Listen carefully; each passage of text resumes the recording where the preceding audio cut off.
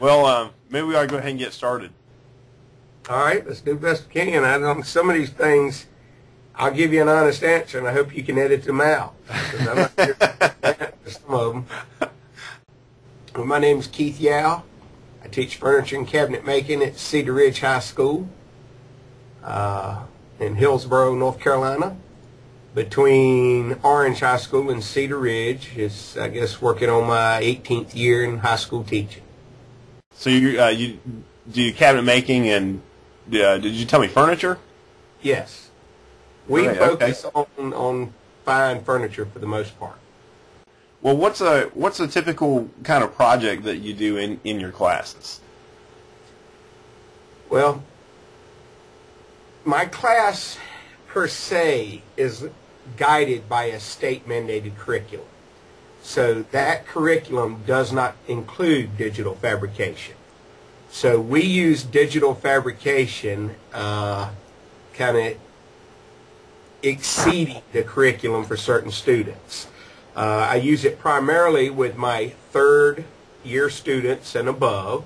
Sometimes some second-year students will take an interest in it or show an aptitude for working with the computers and the machines more so than traditional woodworking.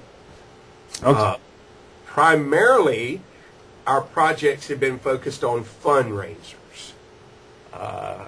We do a couple of bread and butter items, desk nameplates. Can you see that one? Yeah, I can see that very clearly. Desk Thanks. nameplates. And of course, I've got one with, there it is, one with my name on it. And of course, we, just make the blanks and then route in the various names and finish them. You can order one with your name on it.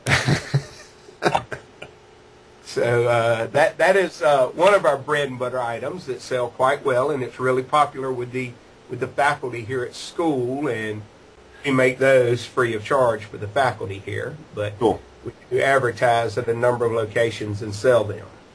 A long time ago, somebody brought a cutting board in and wanted to make them one, a really large one for the kitchen, and they wanted a little groove or a moat routed around it to catch any juice or liquid. So we made them one, and of course that got popular with a few students. And the issue is learning to control a traditional handheld router and stop and not get any overrun in the corner, and also not to burn it. And we had the ShopBot sitting there, and I said, that machine can do that.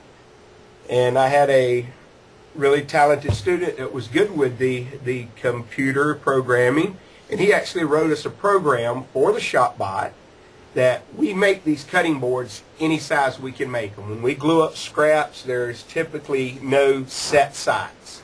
We make them typically as thick as we can make them, random width, random length. Doesn't matter what size we make them, all we have to do on the ShopBot, once we clamp it down, is tell it the measurement of the length and the width, length referring to the x-axis, width referring to the y-axis. We can just type that right into the prompts on the screen on the program the young man wrote, and it zips the moat right around there for us, perfect every time, no overruns in the corners, no burning, and it adds an extra $5 to each cutting board. Primarily, we're looking for anything that we can put in a process to make multiples of for the purpose of selling to support our Skills USA organization and our shop in general. Can you tell me about sort of the experience of the students that come in and how that interaction with your digital fabrication capabilities works? Usually most students start in the program just through word of mouth about the program, being successful, being popular with the other students, being opportunities for them to excel in some competitions. And the beginning class really doesn't focus on the ShopBot or any digital fabrication tools at all. It focuses on basic woodworking. But inevitably they'll say or see the machine in the corner and ask about it and question about it. And typically, we'll run a name tag or something for them or let them make their own name tag. And once they see it run, some of them are just not real attracted to it, and others are just, damn, that's what I want to do. They really would rather work at the computer than work at the bench in the shop. So it has really brought a different mindset of student to the classroom once they get involved with it. Some students just aren't physically motivated to work in the shop. They're more mentally motivated to work at the computer. And some of those students really find they can do really, really, really well at it. In the standard course of study, there is no class focused on CNC manufacturing for the woodworking industry. I see. The woodworking curriculum is based on traditional cabinet making. And is there an opportunity where you could offer something that was an elective, something that was, say, above and beyond and not necessarily part of a standard course of study? Certainly at the local levels we could do that, but that's going to take willingness from the local administration to do so.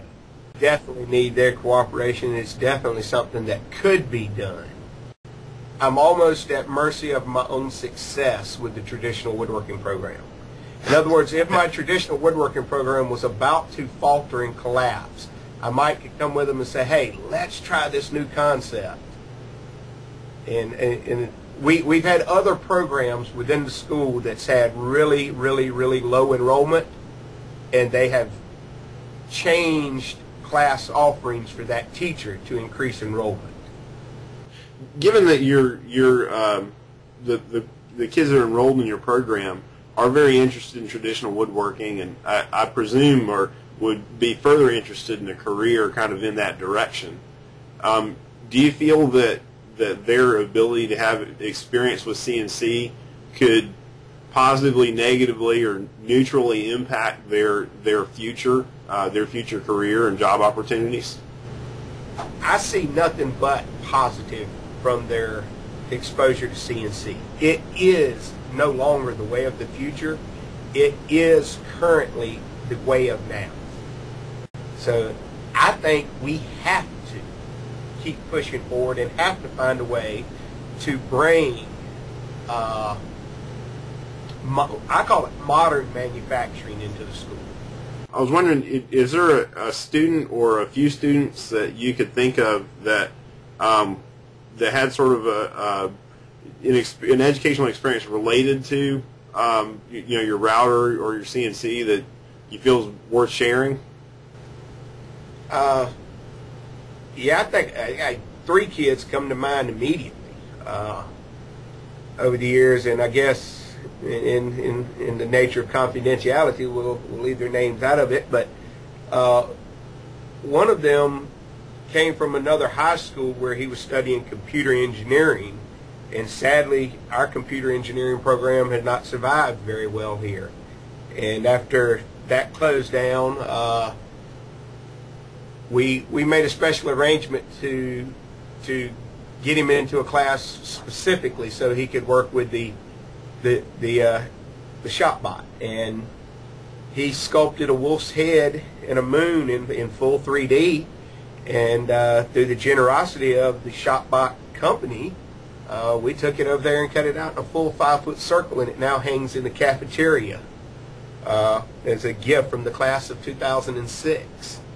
And it's a beautiful piece of work, and that young man would never want to go out in the wood shop and do traditional woodworking at a bench. But when I gave him that computer program and set him free, he amazed me. Another young man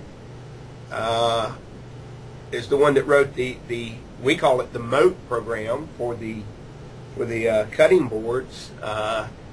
He just, again, has a natural aptitude toward a computer, and he probably would have never stayed in this class 2 or 3 years without me challenging him with every little project I can. I mean, he did the little cube project. He wrote the programs for that. He wrote the program for the moat, and sadly to say, as the teacher, with all the other requirements made of me, I haven't had the time to sit down and learn to program. And he did not write the programs in anything such as Part Wizard. He looked into programs that come with the ShopBot or into the software, and he's taught himself G-code. And you know, how to program the machine using basic lines of code, and typed it. And he graduated high school early and went on to dual enrollment. So last I heard from him, he was over at Durham Tech earning his senior high school degree last year, as well as college credits also.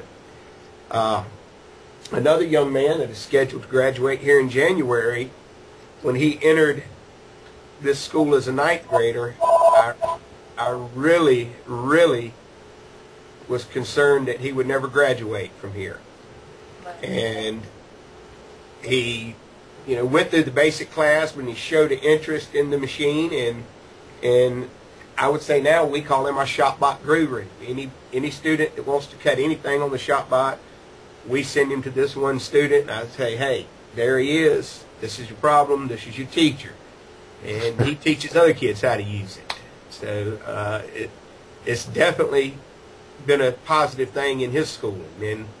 And this kid's not going to go to college.